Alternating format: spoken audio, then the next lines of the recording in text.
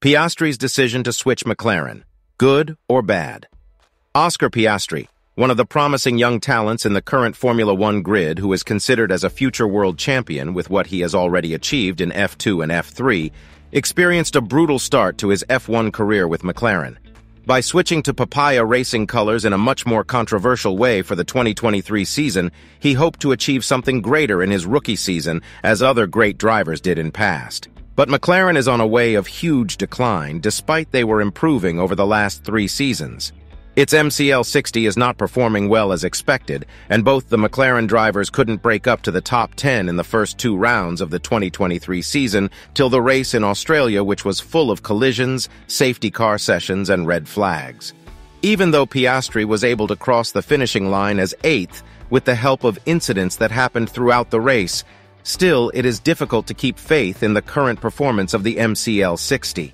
Rejecting the Alpine contract, did Piastri make a mistake last year? We are going to answer this question through this video. Before we proceed, hit the subscribe button and smash the bell icon for more exciting updates. Oscar Piastri was able to win both F2 and F3 champions in back-to-back years, and it is a rare achievement for any kind of junior driver in the Formula Series.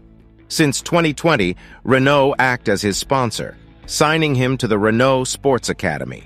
Even though he expected to spend few seasons in F2, Piastri was able to win the championship in his debut season in F2, and according to the regulations, he was not allowed to compete in the same category again.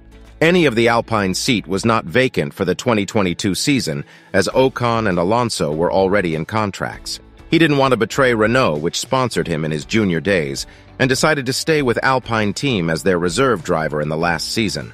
Unfortunately, Alpine had no intention to promote Piastri to F1 even in the 2023 season, as they want to continue with the Ocon-Alonso lineup. So Piastri lost his faith in Alpine management and looked for other options in F1. Even the experts also described that keeping Piastri as a reserve driver is totally a waste of great young talent. Everything turned upside down when Alonso decided to join Aston Martin as the replacement of Vettel. Alpine directly went for the best option they had to replace Alonso and announced their willingness to promote Piastri to F1. But Piastri was already in a secret arrangement with McLaren, who were searching for a better option to replace Ricciardo, who was in a very bad form over 2 seasons. Alpine tried its best to keep their young driver within the team, but he had no intention to take the permanent driving duties with the Enstone-based team. He made his move to McLaren, partnering with Lando Norris for the 2023 season.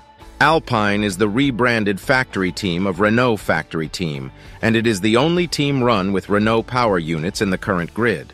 A Renault-powered team last won a championship when Red Bull clinched the championship in 2013. Since then, Renault is yet to feel the taste of a championship, as Renault power units failed throughout the turbo-hybrid era of F1 without any considerable performance. That may be the main reason why Piastri decided to switch to McLaren, as he saw some kind of possibility for a championship with it.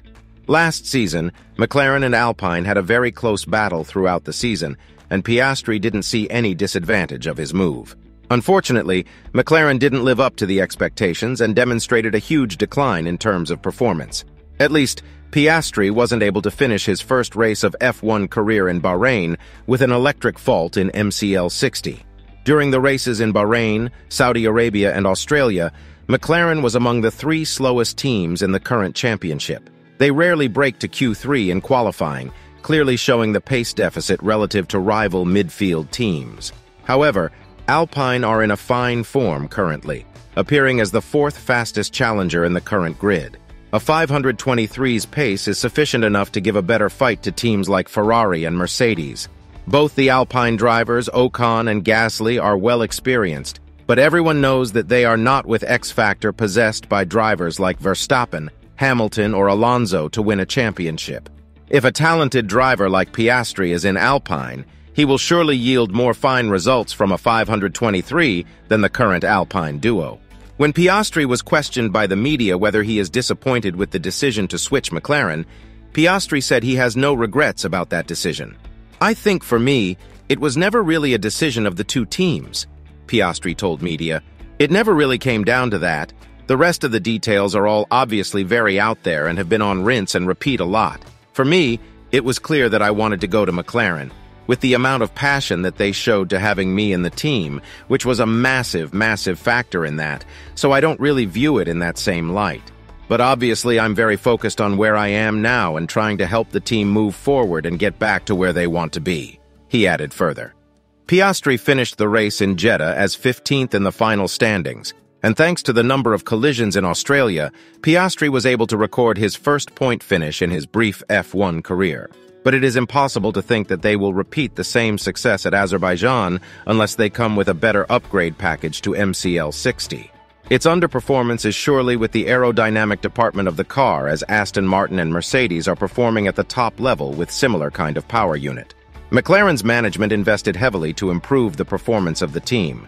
So the engineering team in Woking should do something to improve the performance of the team. If McLaren continues their poor form throughout the season, Piastri can surely switch to a better option in future, as any team is ready to hire a unique talent like Piastri. What do you think about Piastri's decision to switch to Alpine? Share your thoughts in the comment section below. Thank you very much for watching the video. If you enjoyed the video, subscribe the channel to get more exciting Formula One news. See you guys in the next video. Goodbye.